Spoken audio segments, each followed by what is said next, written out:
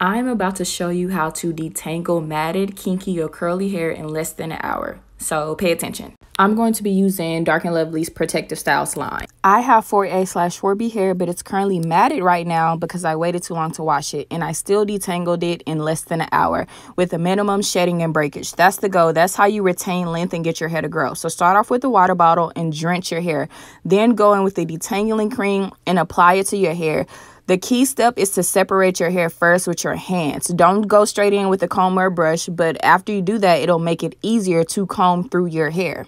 If you have kinky or curly hair, please divide it into sections. This makes the entire process easier. So now I'm rinsing out the detangling cream and I go in with their cleansing water. So I cleanse my hair and rinse it out and style as you want.